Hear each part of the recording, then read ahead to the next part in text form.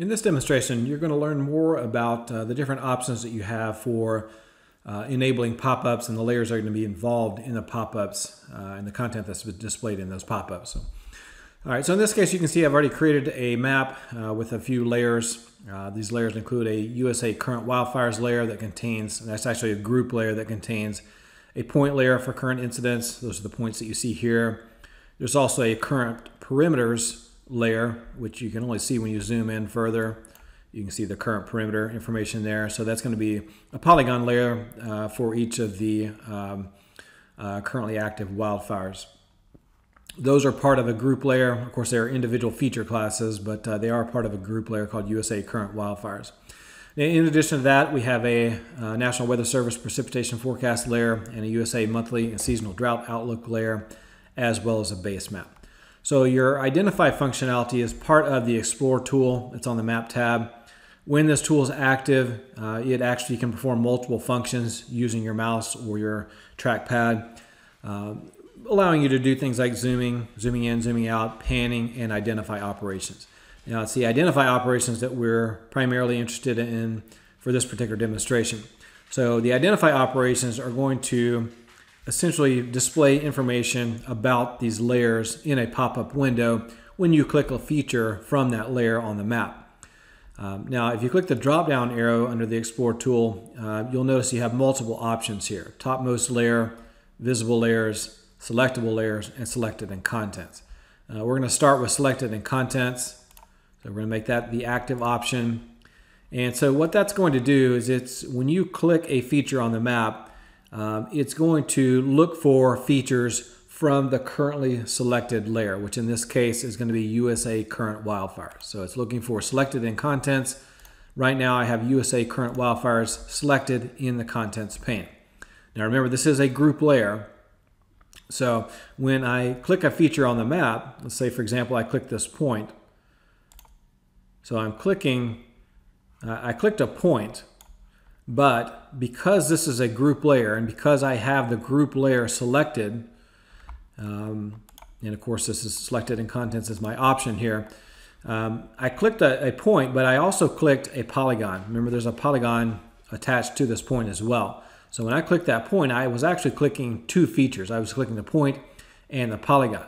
And because I have the group layer selected in the table of contents, it's actually going to find any layers or any features from any layers that are part of that group layer, which in this case there are two layers, current incidents and current perimeters. So you can see that I have one feature from each of those layers that has been identified, and so I can click on these individual features and get additional information about each of those features that was clicked, whether it's a point or a polygon. All right, some overlap in that information as well, but because I have a group layer that's been selected here, it's actually, when I clicked, found multiple features. Now, if instead of selecting the group layer, if I had simply selected an individual layer from the group layer, then when I click the point, you'll notice it only selects the feature, the point feature that I selected or that I identified on the map. And if I change that to current perimeters, of course, it will select or identify a feature from the perimeter layer. Oops. All right, now if I change this, for example, if I then select USA Monthly and Seasonal Drought Outlook, now when I click on the map, you'll see that it identified a feature from that USA Monthly and Seasonal Drought Outlook, which has multiple categories here. And so that displayed information in the pop-up window about the feature that I clicked, containing information from the monthly drought outlook layer. Now you have other options here as well. For example, if you select topmost layer, what that will do is essentially ignore what you selected in the table of contents. And in this case, my topmost layer is going to be current incidents. Now in this case, it ignores my group layer and found current incidents instead of current perimeters, even though I actually clicked both. So you have multiple options here. Other options include visible layers. So in this case, you'll notice that I have lots of visible layers. I've turned visibility on for my active wildfires, for my precipitation forecast, drought outlook. So now when I click, you'll notice in this case, it actually displays information from all the layers where there was underlying data. So here we had active wildfire information both at the point and polygon layer, as well as drought outlook information as well. Now if I zoom out a little bit, might be able to find one where we have an even better intersection here of everything. There we go. So let's, for example, select this feature. Now you'll notice that it also included information from the precipitation forecast, which is amount by time, which is what you're seeing here. All right, so in this case, because I've selected visible layers, what it will do when I click on that map, it will do the identify operation on any of the visible layers that are in my table of contents. Now, if I turn this precipitation forecast off and I click again, you'll notice now it doesn't display the attribute information from that layer, and that's simply because that layer, the visibility for that layer has been turned off.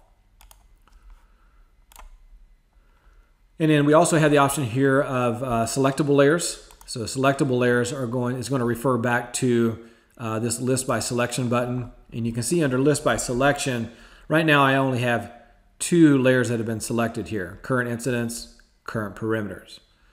All right, so what that will do is when I do the identify operation, it will only look at any layers that have been marked as selectable, which in this case is only 2 layers. So when I click on a layer in this case, it only found 1 feature from 1 layer, right? And it was only looking at these 2 layers because those are the only 2 layers that have been marked as selectable in my table of contents. Now you do also have the option here of selecting no pop-ups as well. In that case, you simply would elect to not display pop-up information. Probably not what you want in most cases, but there may be some situations where that would be appropriate as well.